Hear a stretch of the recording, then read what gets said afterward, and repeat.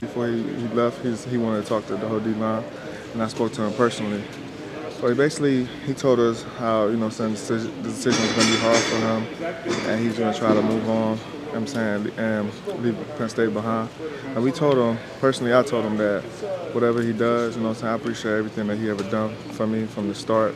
Coach Jay was an inspiration of my life, and whatever he does, I'm always going to root for the best. I'm always going to want him to do the best, just like he wants me to do the best. So this happened before he had decided, it sounds like.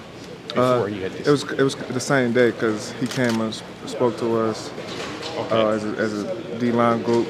Then, as the process was going on, basically he decided. After having to deal with losing your head coach, how difficult is it to lose your position coach too? Because I know he means a lot to you guys. Oh yeah, he does mean a lot. Since I've been here, I've been through 3 head coaches, and I always had the same position coach with Coach Jay leaving. It was a little tough for me, but in this life, it's one is a business, and 2, you gotta do what's best for you. And basically, whatever he decided to do, wherever he decides to go, I'm always gonna wish him the best. Did that catch you by surprise, though, him leaving, or did you guys sort of get a sense that he was thinking about it? It caught me by surprise a little bit, but he did what was best for him. At the end of the day, that's really what matters. And you guys moved past this how now, as a unit? As a team? Just going back to work. Going back to work. We've been at Penn State as a family and D-lineman. We've been through a lot of stuff, and all we know best is go back to work. How anxious are you to get your new position coach in here, so you know who it is and you know what they're about, and get to talk to them, and again, part of that process of moving forward? Oh, I can't wait. I can't wait. I'm ready to go to work. Can't wait to see what it's like, what his philosophies are. I can't wait.